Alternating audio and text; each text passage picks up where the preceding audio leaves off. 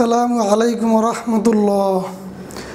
ইন্নাল হামদুলিল্লাহ ওয়াসসালাতু ওয়াসসালামু আলা রাসূলিল্লাহ। আম্মা বাদ। প্রিয় শিক্ষার্থী বন্ধুরা, আশা করি তোমরা সবাই ভালো আছো। আলহামদুলিল্লাহ, আমিও ভালো আছি। তোমরা সবাই এখন রিল্যাক্স মুডে আছো, অবসর সময় অতিবাহিত করছো। আসলে এই সময়টা একটা আমাদের জন্য নেয়ামত, অর্থাৎ এই সময়ের ভিতরে আমরা আমাদের সময়টাকে কোরআন তেলাওয়াতের মাধ্যমে, হাদিস তেলাওয়াতের মাধ্যমে এবং পাঠ্য বই অধ্যয়নের মাধ্যমে সময়টাকে কাজে লাগাতে পারি।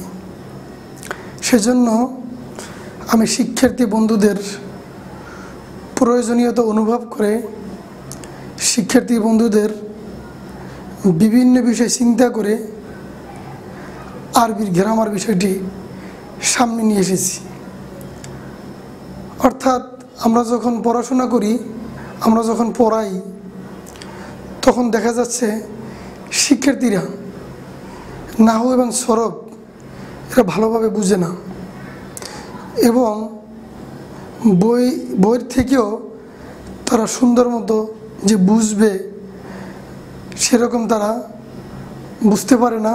কারণ বইয়ের ভিতরে ওইরকম ডিটেলস বর্ণনা থাকে না, পুঙ্খানুপুঙ্খরূপে বর্ণনা দেওয়া থাকে না। সেজন্য দেখা যায় শিক্ষার্থীদের অনেক সময় বুঝতে এবং জানতে কষ্ট হয়।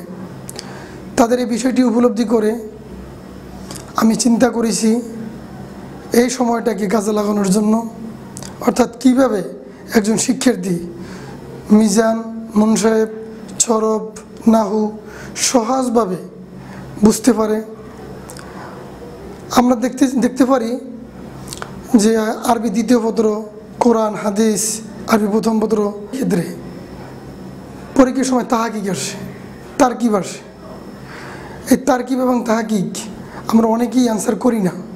কেন? এটাকে আমরা সমস্যা মনে করি, এটা আমরা ভালো করে বুঝি না, এটা আমরা ভালো করে জানি না। তাহাকিক কীভাবে করে, তাহাকিকে কী কী জিনিস লাগে, তারকিব কীভাবে করতে হয়, সেগুলো আমাদের না জানা থাকার কারণে আমরা অনেক সময় দেখা যায় এই অ্যান্সার করতে গিয়ে তারকিব, তাহাকিক এগুলো আমরা অ্যাভয়েড করে চলি, এগুলোকে আমরা বাদ দিয়ে অ্যান্সার করি। সেক্ষেত্রে কিন্তু আমরা ফুল অ্যান্সার করতে পারি না এবং ফুল নাম্বারও পাই না। সর্বোপরি আমরা শুধু পরীক্ষার জন্যই লেখাপড়া করব না, কারণ নাহু সরফ এসেছে কোরআন থেকে। যে যত বেশি নাহু সরফ আরবি গ্রামার ভালো পারবে, ভালো বুঝবে, সে তত বেশি কোরআন এবং হাদিস আয়ত্ত করতে পারবে, ভালোভাবে বুঝতে পারবে। তাই আমি আজকে তোমাদের সামনে ধারাবাহিকভাবে সরফের অধ্যায়ভিত্তিক আলোচনা করব। প্র্যাকটিক্যাল লিখে আমি তোমাদেরকে শিখাবো। আমি আশা করব তোমরা মনোযোগ দিয়ে আমার পড়াগুলো শুনবে। আমার পড়া বুঝতে গিয়ে, শিখতে গিয়ে যদি তোমাদের কোনো সমস্যা হয় তাহলে আমাকে জানাবে, আমাকে কমেন্ট করে জানাবে। তাহলে আমি পরবর্তীতে চেষ্টা করব সেটাকে সলভ করতে ইনশাআল্লাহ। প্রিয় শিক্ষার্থী বন্ধুরা, তো শুরুতেই আমি ইলমুস সরফ সম্পর্কে আলোচনা করব। ইলমুস সরফ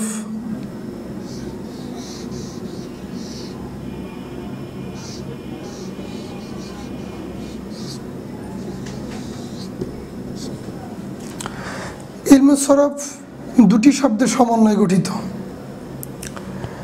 ইলমুন শব্দটি আরবি, এটি এক বচন, একক শব্দ। এর জামা হচ্ছে, এর বহু বচন হচ্ছে উলুমুন।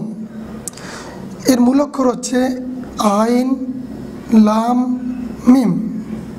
অর্থাৎ আইন, লাম, মিম, এটা হচ্ছে মাদ্দা বা মূল অক্ষর। এর জেন্স হচ্ছে সহি। এর শাব্দিক অর্থ জ্ঞান, জানা, বোঝা, শাস্ত্র। আর সরফ শব্দটি আরবি, এর মূল শব্দ বা মাদ্দা হচ্ছে সদ, র, ফা। অর্থাৎ সদ, র, ফা, এটাও জেনছে সহি। এর শাব্দিক অর্থ হচ্ছে রূপান্তর, পরিবর্তন, পরিবর্তন। সুতরাং ইলমে সরফের একত্রে অর্থ হচ্ছে রূপান্তর সম্পর্কিত শাস্ত্র, রূপান্তর সম্পর্কিত জ্ঞান ইত্যাদি। প্রিয় শিক্ষার্থী বন্ধুরা, এবার আসব ইলমে সরফের পারিবেশিক পরিচয়। আমি এতক্ষণ শাব্দিক পরিচয় দিলাম, এখন আমরা যেটা শিখব সেটা হলো ইলমে সরফের পারিবেশিক অর্থ, অর্থাৎ যেটাকে আরবিতে বলে তারিফুল ইলমে সরফ ইসতিলাহান, পারিবেশিক সংজ্ঞা। ইলমে সরফ হচ্ছে এমন একটি শাস্ত্র যার মাধ্যমে উদ্দিষ্ট অর্থ মোতাবেক শব্দকে বিভিন্ন রূপ ও আকৃতিতে পরিবর্তন করা হয়। আমি লিখে দিচ্ছি, ইলমুস সরফ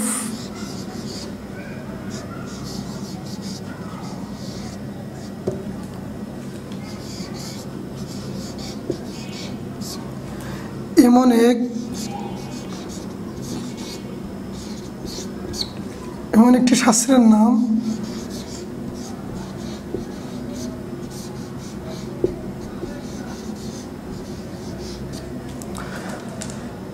যার মাধ্যমে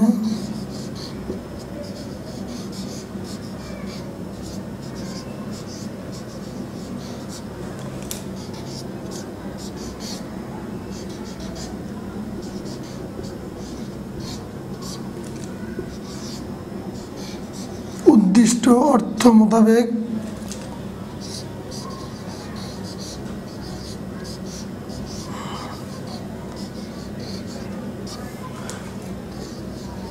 শব্দকে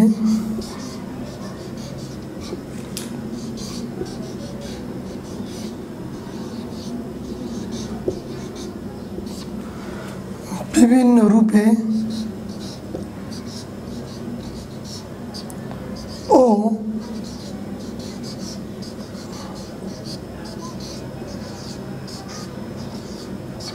আকৃতিতে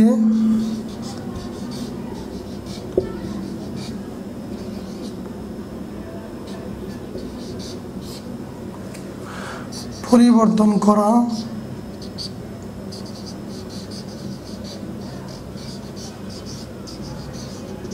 সম্পর্কে আলোচনা করা হয়।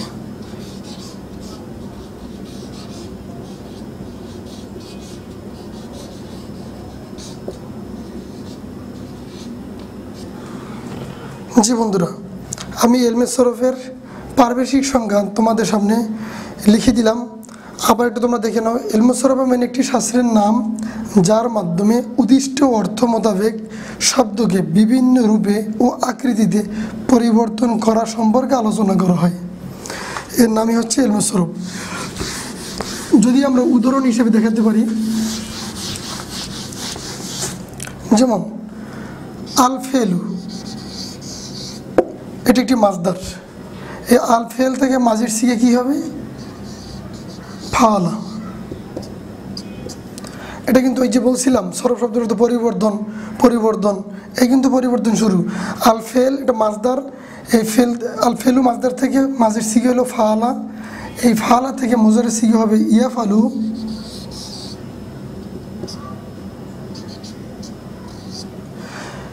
এরপরে মুজারের নফি ফেলে মুজারের সিগে হবে লাইয়াফালু।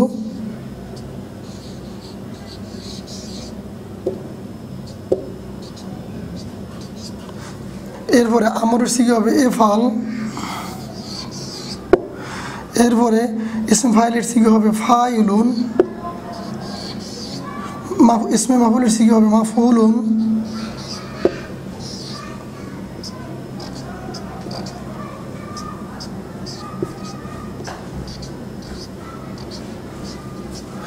মাফুলুন।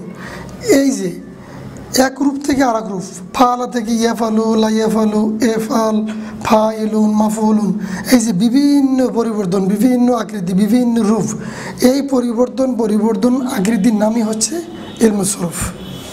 অর্থাৎ এক রূপ থেকে আর এক রূপে আমরা কীভাবে নিব, কীভাবে জানবো, কীভাবে বুঝবো, সেটা কিন্তু আমি এক নজরে দেখিয়ে দিলাম। এটার নাম হচ্ছে ইলমে সরফ।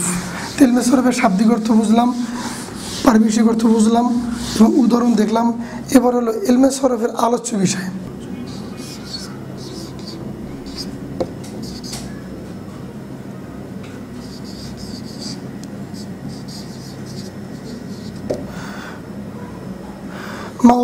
ইলমে সরফ। ইলমে সরফে আলোচ্য বিষয়, ইলমে সরফে আলোচ্য বিষয় হলো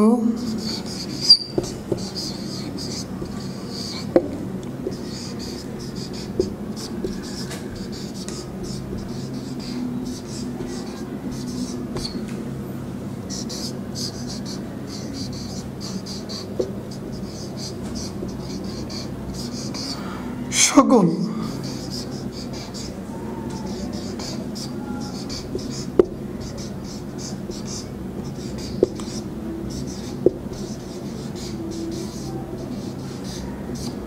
রূপান্তরশীল শব্দ বাপদ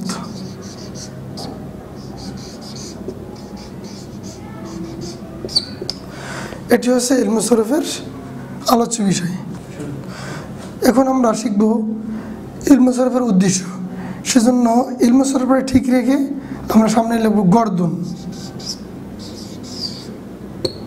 গর্দন শব্দের উদ্দেশ্য, তো গর্দ ইলমে সরফ, ইলমে সরফের উদ্দেশ্য। ইলমে সরফের উদ্দেশ্য কি? ইলমে সরফের উদ্দেশ্য হলো আরবি শব্দ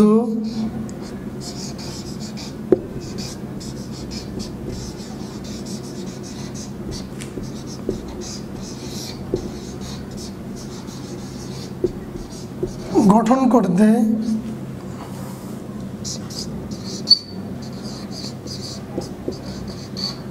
নির্ভুল পড়তে এবং লিখতে পারা।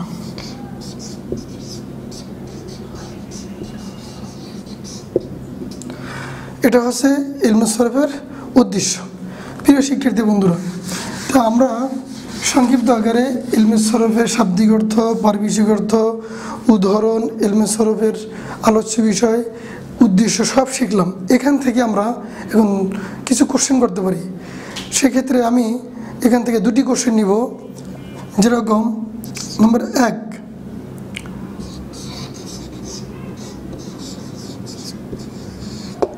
ইলমে সরফ কাকে বলে? ইলমে সরফের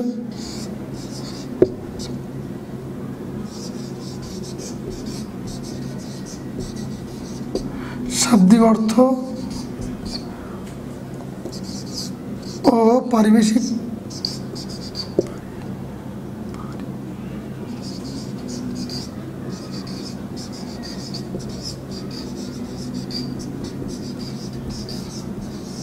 অর্থ কি?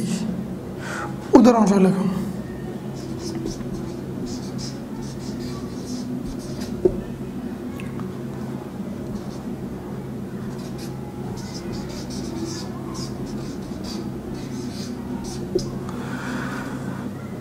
নম্বর 2, ইলমে সরফের আলোচ্য বিষয়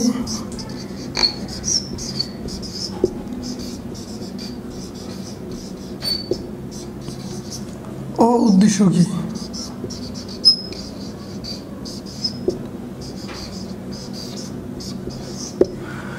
অর্থাৎ আমরা যে ইলমে সরফ সম্পর্কে শিখলাম, সাথে সাথে কিন্তু আমরা দুটি কোশ্চেনও শিখে গেলাম।